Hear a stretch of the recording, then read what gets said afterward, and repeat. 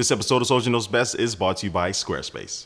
Hey, what's up guys, Soldier Knows Best here. The iWatch from Apple is coming, and I think it's coming very, very soon. I think by the summertime, we'll already have our first glimpse at this new wearable from Apple.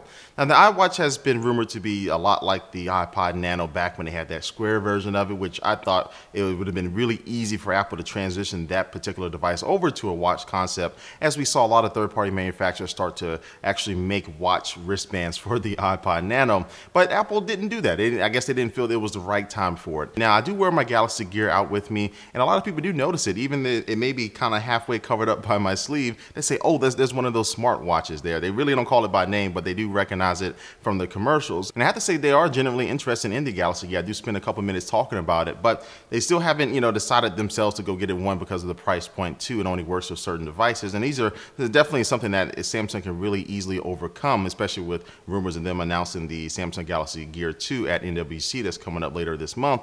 But Apple definitely has an opportunity to release a watch that looks like it's going to be mostly focused on health and fitness and sleep, because they are hiring a lot of these different experts in these categories to help come and bring them aboard, looks like, for this iWatch project. And this is definitely an area that the Galaxy Gear or the Pebble smartwatch definitely don't have a foothold in yet. So Apple could probably bring that over to a watch concept and really have a really big advantage over the rest of the market. As far as other features, it'll definitely have some internal storage. You'll be able to store music and photos on there, I'm assuming, access your emails and different things like that via Bluetooth, or they'll probably still be taking a lot of advantage of iBeacon, which they're really starting to push out more and more in different markets. Probably won't have NFC, as no Apple device has NFC, but I will say that this iWatch would be able to work independently from having a smartphone or internet connection. You can still just use it, and then probably when you get home, you can just plug it into your computer, or again, some way via Bluetooth, you can sync over all that information with an app that Apple may release, or just, again, on the iCloud website. But again, I do think the main focus of this iWatch will be health, and not just tracking your calories, but tracking your heart rate. And it can do a lot more advanced stuff with this, where it's not just going to be for the young and people who are running and working out, but also for the elderly as well, to kind of keep tabs on them. And may have a button where if you fall, you can't get up, you can use your iWatch or something like that, And I think that it's a very good opportunity for the health community. But I think they should also try to maintain some focus for just casual users. Why do they want to get the iWatch? What can you really do with the iWatch that you can't do with your phone?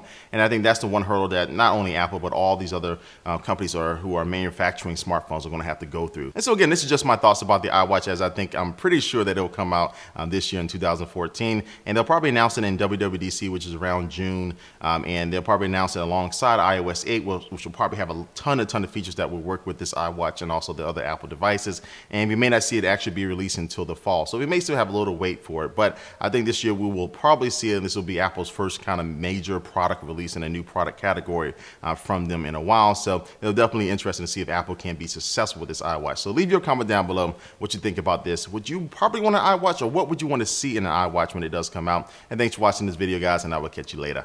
Peace. And the sponsor for today's video is Squarespace, and Squarespace has been around for 10 years now, and they've been constantly improving the tools that they give to people like me and you, or other businesses and corporations that want to create a website with minimum fuss and make it very quick and easy for you to do. Now, they have beautiful templates for you to start off with, but you can still customize and tweak them to your own liking to really personalize your website. And all these templates do have their own mobile version, so you don't have to worry about that. So if somebody does go to your site on a cell phone or a tablet, it's going to scale automatically for that. And then also, they just launched a new product called Squarespace Logo, which makes it very easy for you to make a logo that you can go ahead and see and share it upon a t-shirt or a website or a business card. And so right now, you can go ahead and start your trial of Squarespace to see how you like it just by going to squarespace.com. And when you do decide to sign up, just use the offer code SOLDIER2 and you'll get 10% off of your first purchase. I'm already saving you some money.